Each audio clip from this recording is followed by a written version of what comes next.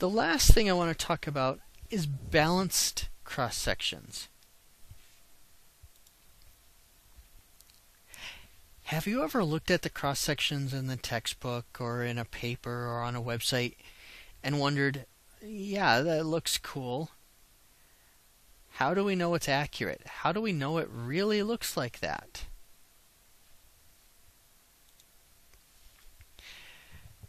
To help make sure that cross sections are as accurate as possible, geologists have a set of criteria to determine if a cross section has a chance of being correct. Now, we know that we're not getting everything perfect, but we want to know, does it even have a chance of being correct or really close to correct? And so there are 4 fundamental tests that we have to use when creating a cross section.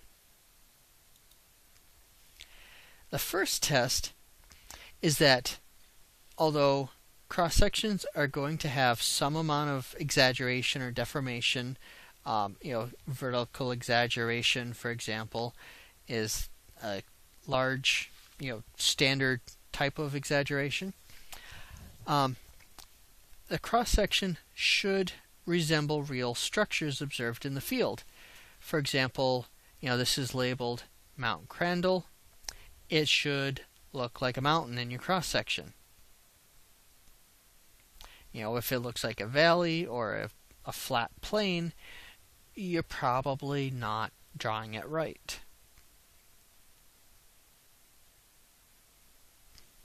The second test is that if you restore the cross section, basically taking all these faulted layers and folded layers and try to spread them back to their pre-deformed state, it should yield reasonable geometries. So if you can't take it and flatten it back out, it can't be right. If you take some Play-Doh and cut it to create a fault and you slide it along the fault, you can take it and slide it back and have it in the original position that is realistic because you made it out of Play-Doh. It existed. However, if you are doing a drawing, you didn't start with something physical. You're just sitting there drawing. But you can extrapolate, you can figure out what it would look like if you straightened them out, if you extended it back to before there was all that compression and folding and faulting. For example, this cross section up here on the top, if it were stretched out to its original condition, would look like this. And this is reasonable.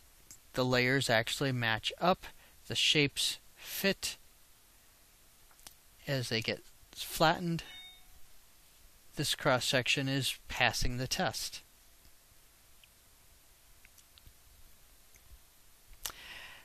Test 3, very similar. It must be area balanced, meaning that as we stretch and straighten this back out, the area, the cross-sectional area of what we've drawn has to match.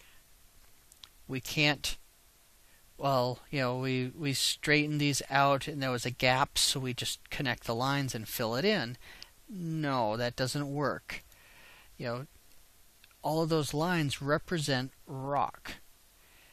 We can't destroy rock, we can't create rock.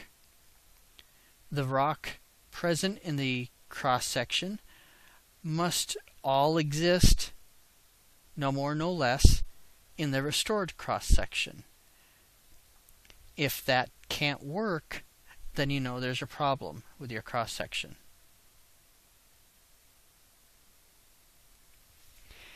And the very last test is that it must be kinematically reasonable. So there's that lovely word from your physics classes that you hoped that you'd never see again. Kinematically reasonable. Well, if you remember back to physics class, kinematics is the physics of motion. So this is looking at the motion based on the stresses. So can it logically happen? We've got the cross section, we have the restored cross section with the traces of the faults in the layers. And so the question is, could you, if you had the time, draw an animation showing, hey, the stress is like this, and these are moving like this, and have the steps between this restored one at the bottom and the current one at the top, and have it actually make sense? If you have continual compression, for example, is it continually shortening? Are the thrusts or the faults thrusting properly? Are they folding properly? Is it doing what you'd expect from continual compression?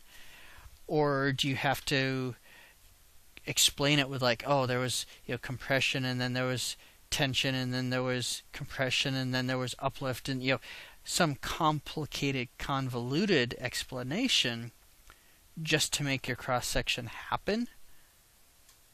Or does it make sense that, hey, you know what? We know from other studies nearby there was compression for 30 million years in this area, so my cross section has to form by just continual compression. Yes, it works. No, it doesn't work. I can't explain it. I can explain it. Does it work kinematically? Is it reasonable? We obviously can't go back and, stick video cameras and GPS and stuff like that and see what was happening over 30 million years, but we can logically deduce, does it work? Could it have actually happened this way based on the forces acting on the rock? So the reasoning is that the first two tests make sure that you have a realistic geometry. Can it actually fit together? Could it happen from flat continuous beds to end up the way you've drawn it? The third test makes sure that you're not destroying or creating mass. We're not God, we're just geologists. We can't create or destroy mass. We just have to draw pictures that are realistic, based on the law of conservation of matter. And then the fourth test is to make sure that it could actually logically form and that you understand how it formed.